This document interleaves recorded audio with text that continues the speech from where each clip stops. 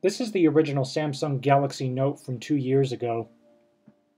It started what we now know as the phablet category, which is in essence a phone with a 5.5-inch screen or bigger, and it also introduced the now infamous S Pen. I currently have a Samsung Galaxy Note 2, and while it certainly took some getting used to, I grew to appreciate the larger screen. What Samsung has started, though, has become a real revolution to the point where even Apple is getting in on the game. And to be honest, that's not a bad thing, because what you see on the far left is the iPhone 5 and 5S. You notice that the device is narrow and tall. Originally, when I got the iPhone 4, I was hoping the iPhone 5 would have a bigger screen. That was not what they came out with, obviously. What I was hoping the iPhone 5 would be was what the iPhone 6 is. However, after 2 years of utilizing the Galaxy Note 2 and some considerations, which I won't go into here because I've discussed them at length in other videos, I have decided to go for the iPhone 6 Plus, as you all know. And I'm surprised that more people aren't picking it up. I hear it's because of issues with supply and demand. It's not necessarily consumer interest that's the problem. It's the fact that they can't seem to keep up with production. At least that's what I've been reading. I could be wrong. The point is, Apple has even gotten onto this phablet category. And of course, Samsung has been propelling ahead, farther and farther ahead, and now we've got something called the Samsung Galaxy Note Edge, which I recently saw a review for. This is a brand new device. It does have a bit of a premium over the regular Note 4. And myself, as a left-handed person, I could use it just fine. Here's a catch. You have to turn the phone upside down. And think about it. You have your phone upside down, and all of a sudden you get an incoming call, and the screen's right side up, and you answer, and you realize that you've got the earpiece next to your mouth. Right? I don't expect anybody to actually do that, but who knows? Somebody might actually, who's a lefty, might actually end up doing that. I don't know why. But anyway, the Samsung Galaxy Note Edge, which I consider these days to be the oddball of the phablet category. But as I mentioned before, it's now pretty much considered a norm. But the question is, where do you blur the line? We've got the the Motorola builds Google Nexus 6, and there are a couple of other Nexuses. There's only one other 6-inch device that I'm aware of, and it's by Huawei. And all of a sudden, I can't remember its name. I believe it's available on AT&T, but I do not think it's available other than AT&T if you don't want to get it internationally. But the point is, 6-inch screen. Again, where do we blur the line? Because this is the 6-inch Nexus HD, or Amazon Fire HD 6. There's so much stuff out there, I'm even getting my names confused now. But no.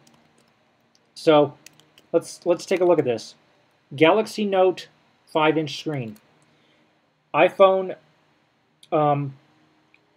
6 Plus, 5.5-inch screen. We go from a 4-inch screen, 4.5, 5.5, another 5.5, 6.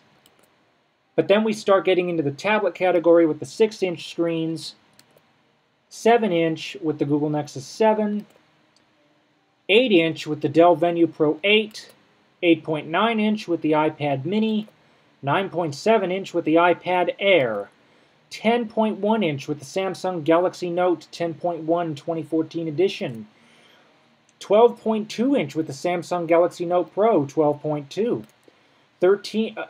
12.5-inch with the Microsoft Surface Pro 3, and 13 and 15-inch with the Microsoft, or the HP X2 slates.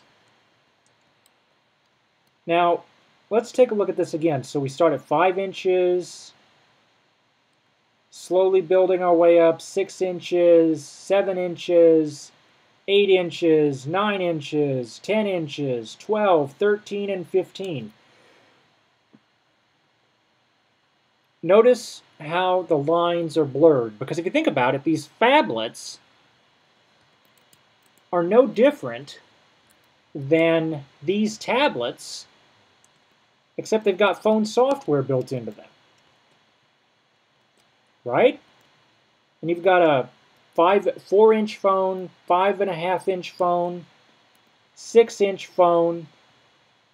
I think for a short while somebody tried to create a 7-inch phone. I can't remember who that was. I thought it was one of the Samsung Galaxy lineup. Took one of their 7-inch tablets and loaded it up with the necessary hardware and software to turn it into a phone, which I think is absolutely ludicrous.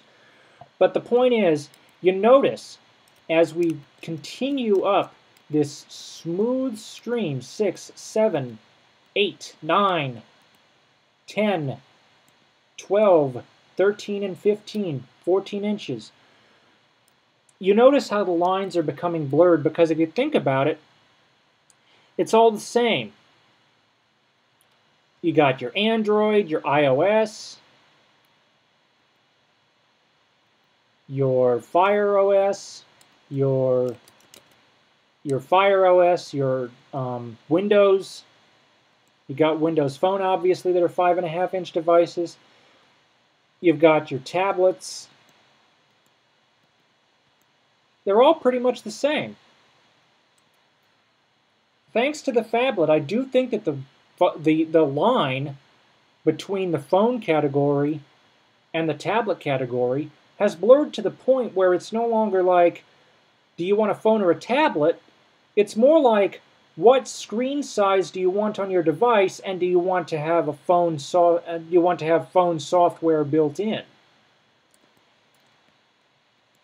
Because there's a very gradual yet very linear slope up as we go up these screen sizes from 5 inches all the way up to 15 inches, and it's pretty much the exact same thing. These phablets and an Android tablet, I mean, you obviously get the advantage of extra screen size, but then we've got this 5.5-inch phone and a 6-inch phone, and yet we've also got a 6-inch tablet.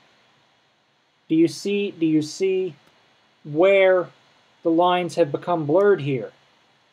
Thanks to 6-inch phones and 6-inch tablets, there's a gap that has been filled that I honestly think did not need to be filled.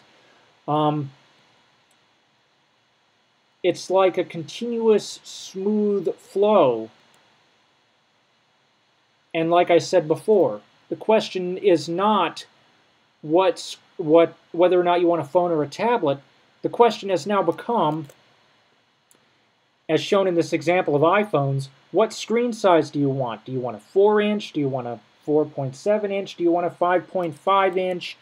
Do you want a 6-inch on a phone? Do you want a 6-inch on a tablet? And do you want the phone software built in? You know? That's what I'm thinking. What do you guys think? Have the lines been blurred to the point where you can't tell the difference? Thank you for watching. Comments are welcome, and have a nice day.